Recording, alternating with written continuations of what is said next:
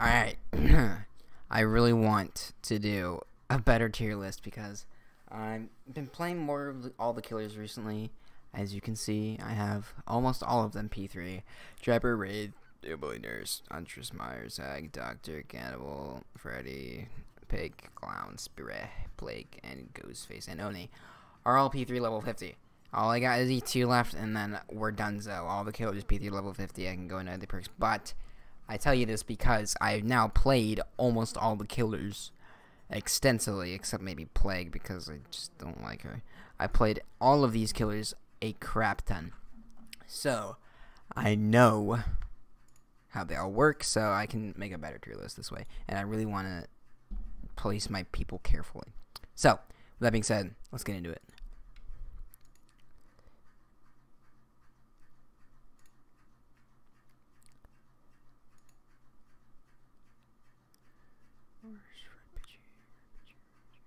Whatever. Whatever. Here.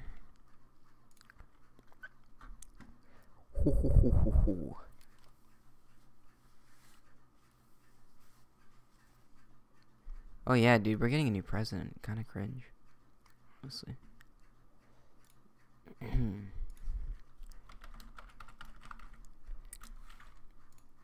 to include the Oni. Oh, nice. Okay, cool. Get the frick down from there.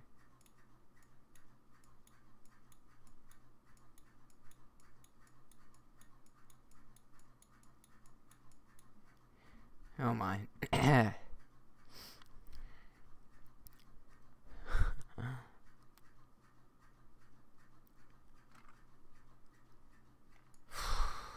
Okay. Here we are. Here's our tier list. I really don't want to automatically put Nurse in S tier because I really want to think about it since her power got kind of nerfed a little bit. Or reworked. For this tier list, I kind of want to factor in everything. Including add-ons and perks and strong builds like that. I don't want to heavily rely on like some strong add-on like Iridescent Head to carry, you know, Huntress into S tier. I'm going to factor it in its own little category where it makes sense. You know, Iridescent Head is obviously very strong, but I'm not going to let that carry here because Iridescent Head is a very powerful add-on, and I know that. And you know, I'm not trying to let that sway my vote or any of these killers really, like Pinky Finger or like, you know, Yoink build, even though Spirit got reworked anyway, so I don't even know how good those add-ons are now. Anyway, I guess I will put Nurse in S tier because her power has been kind of changed for the better.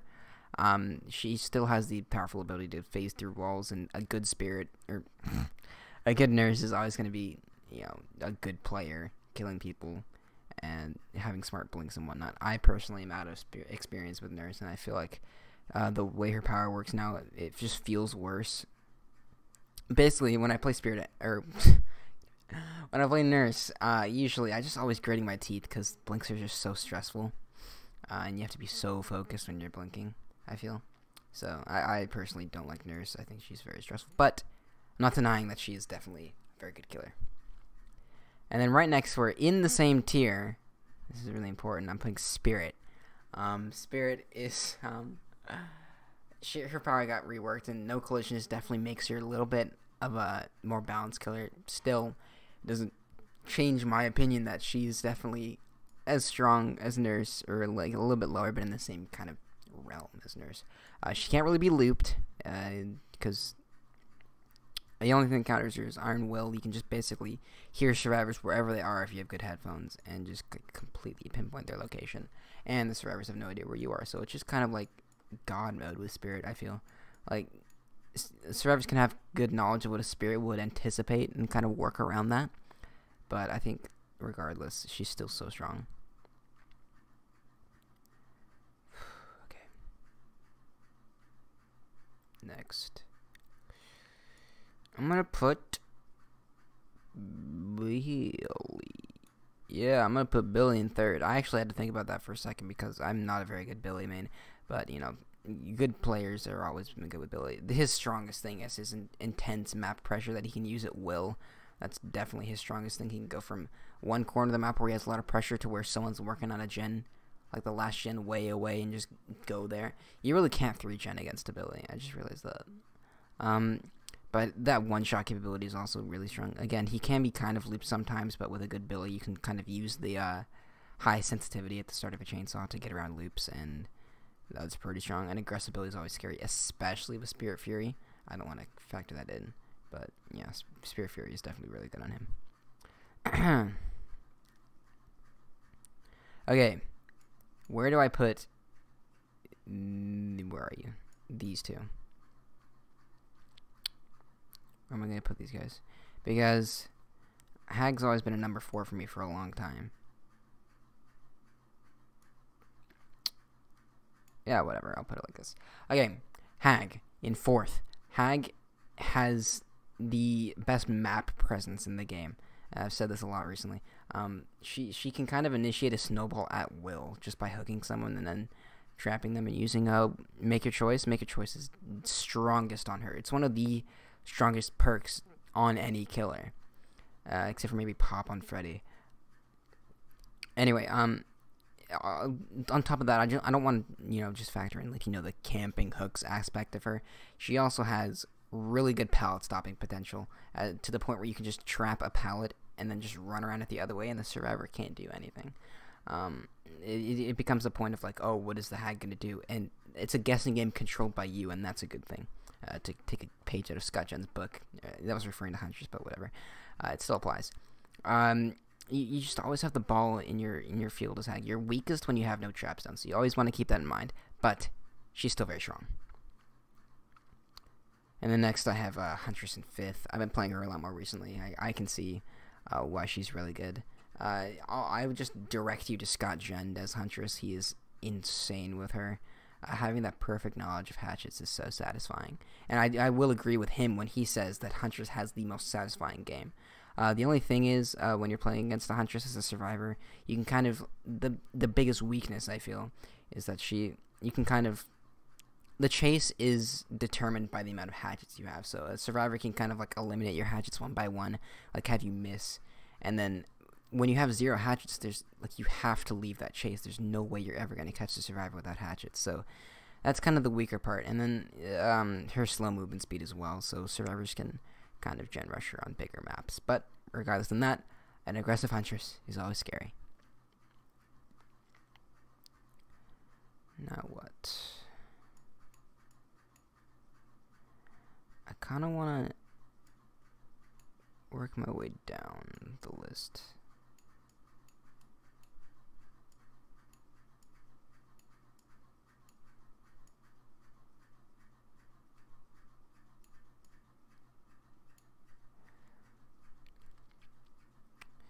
Yeah.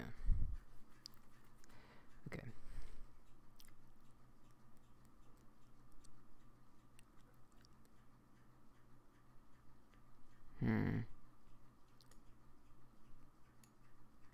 Oh yeah, for sure. Next I have Freddy. I was deciding whether to put Freddy, Noni, deciding which way I'm gonna put them, but I'm putting Freddy next. Freddy is the most subtly underrated killer. You don't expect a Freddy to be good because of his unfortunate past, but now Freddy is a killing machine. He's definitely the best killer without some alternative power. I don't know how to. It's just weird. He has no one shot. I mean, Hag doesn't have one shot, and neither does Nurse. I don't know. It's weird. He just kind of gets looped. Freddy gets looped, but he's so good at countering it. I think he might have the best loop countering power that isn't game breaking. Where the snares are just so in your favor. It's insane. You can place as many as you want. No speed debuffs. It's just playing Freddy is the most satisfying thing ever, because you're not getting punished. You're not going slow when you uncloak as Wraith, or just have no lunge when you're Oni, or you're super slow when you have a treatment out as Doctor. Freddy is just you just glide around the map and place snares, and then you win. It's so much fun, especially with Save the Best for Last and Pop. You just kind of do whatever and win. He definitely has the most subtly It's like in the back of your brain. It's just like, Freddy good? But then you play him and you're like, oh my god, dude, this killer is really good. I don't know. It's weird. I love Freddy. He's my main. He's so good.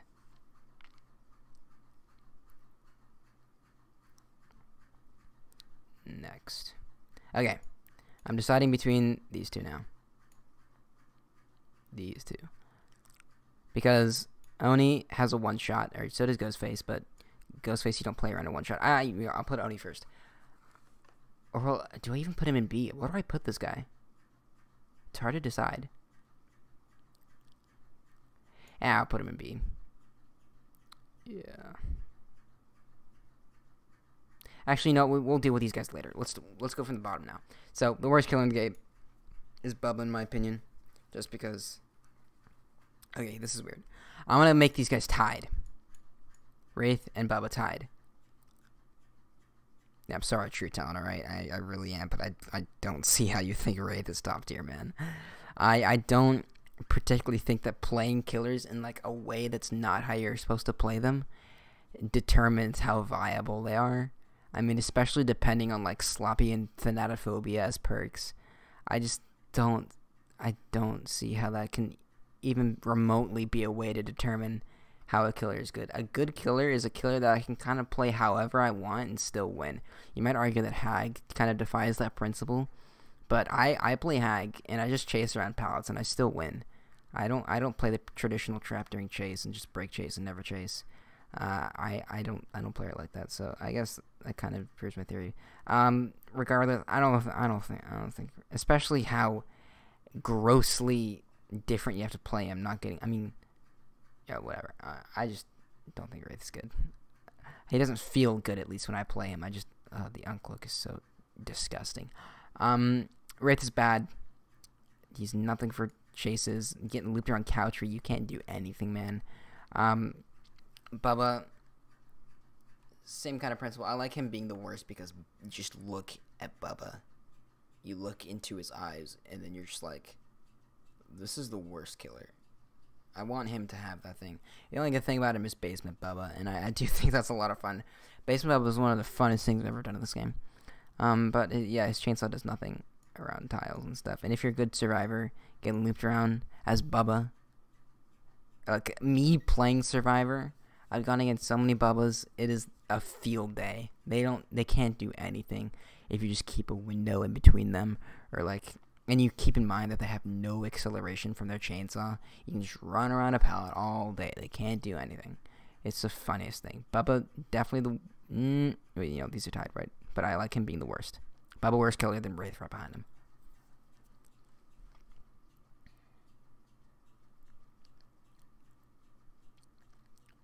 Next. Tell you what. I'm putting Doctor. Yeah, I'm going to put Doctor. This is a bit weird. I'm putting Legion a little bit higher. I've been playing a little bit of Legion. I can see how he's good. Actually, that kind of defies my principle. I really want to think about this.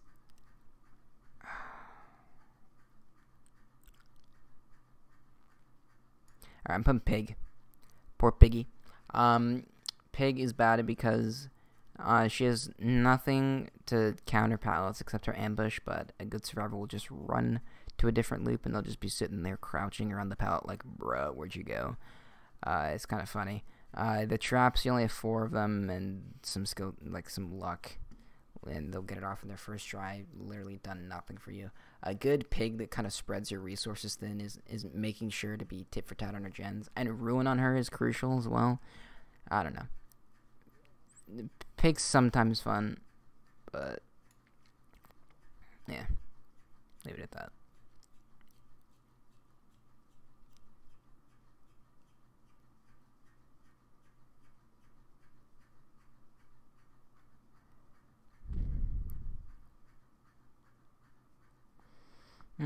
Okay, I've decided. I'm putting Oni in A tier. He has some good map ability, even with Billy. Better than Billy, actually. Yeah, we'll just say even, because you have to charge up his mobility. His one shot is, brutal as well, and his kind of like, when survivors are healthy, you get a lot of blood from it, and when they're injured, you get a lot of blood from them. So Oni's kind of like in the same vein as Freddy, where you just kind of run around and hit people, and then you just naturally win. Sometimes, if it takes you a while to hit some survivors and they heal really quickly, that's a little bit unfortunate. A good team can destroy an Oni. But his snowball potential and his, power is good enough. He did get nerfed, unfortunately, so he's not as good as he used to be. He would definitely be up here if he was like that before. But no, he's down here. Sad.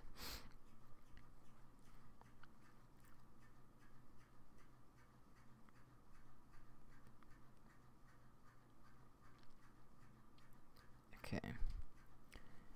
This is where I don't know.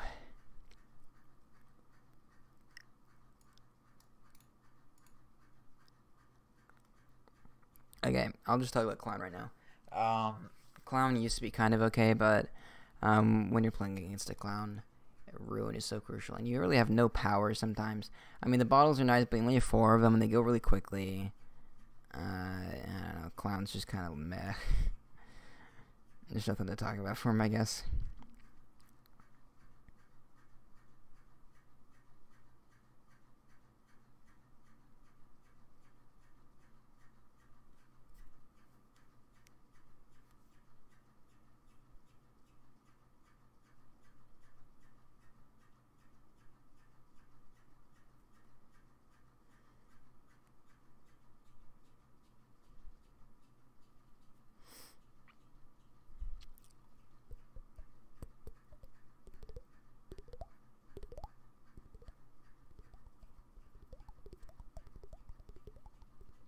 Alright, next I'll have Ghostface.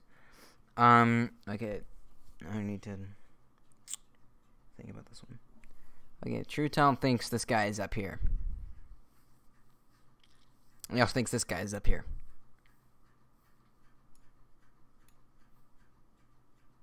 Yeah, I don't understand. I mean, I understand. Okay, I understand why Ghostface is good. I don't know why True Talent thinks Ghostface is better than Nurse sometimes. I know his kind of way of doing a tier list is a little bit different. He just thinks of killers as viable and non-viable. And, dude, True Talent, every killer is viable. Did you know that? I mean, okay, his definition of viable is a little bit different. But my definition of viable is you always have a chance you do have a chance with every killer. Because survivors are brain dead sometimes. You have a chance with every killer every single time you play. I don't know. Yeah, whatever. I'm not going to talk about it. Ghostface, playing marked is kind of okay, but he's a little bit stronger when you're using it just to, sneak up on people. He has probably the best stealth in the game, being that you can do it at will. Playing it around tiles is a little bit nasty. I've played against really good Ghostfaces. I don't see what's so good about him, man, so I'm putting him in B. I mean, I don't understand what's so amazing about him. I'll put it like that. I know he's good. I know he's great, but I don't see what's amazing about him. That puts him, all the way up here. Hello. I don't know.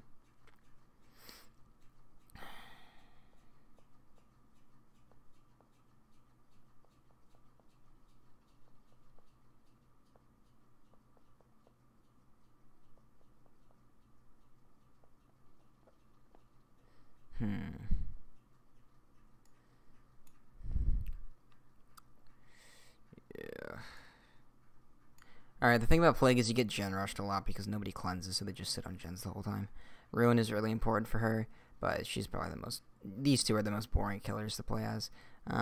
Because no one cleanses, so you're just kind of running around and hitting people. It's not fun.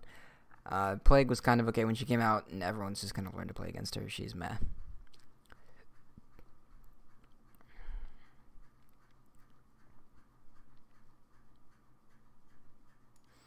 Yeah, I'll put Doctor there. Where does Legion go? That's the question.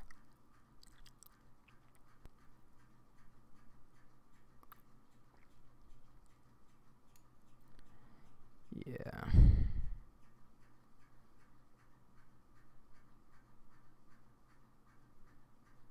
Yeah, probably.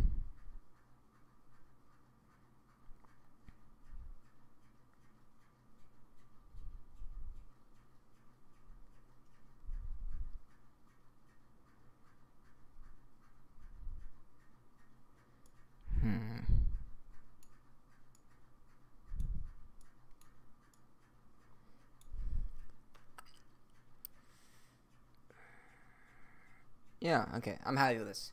This is my tier list. I kind of sped around a little bit, but I'll talk about the ones that I placed around in a little bit.